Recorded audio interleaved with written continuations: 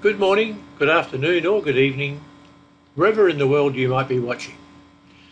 Wow, Gmail has 1.5 billion users. If you're one of them, then very occasionally you may click send to send an email but realise that you should not have.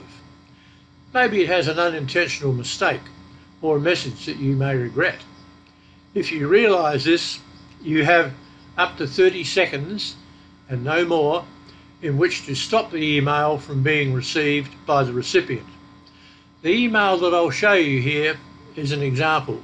I'm using my own email address for illustration purposes. Here I've nominated the wrong date for my flight, so it could be costly to fix. Note that after we undo the send, the message is still retained on the system as a draft, which can be edited and sent again.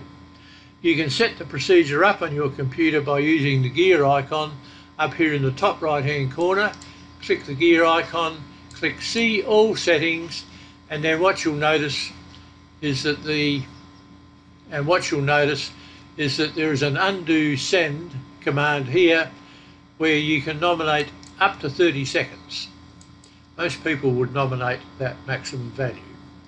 After you've changed your period to what you want, just click the inbox to get out of the various options.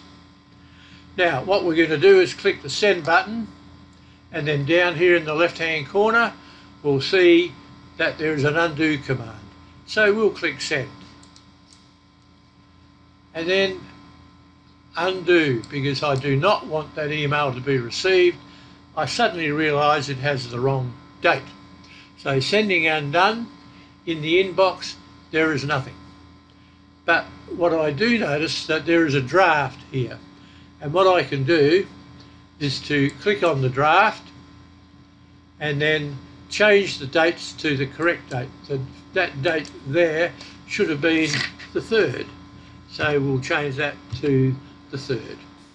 Now we'll click send, but this time we won't click undo. So we're going to delete the draft.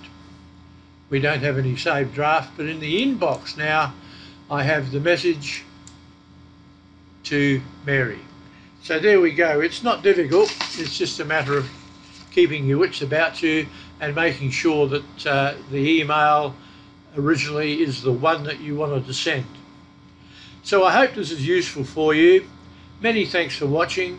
Please subscribe, like and comment if you wish, and we'll see you next time. Bye for now.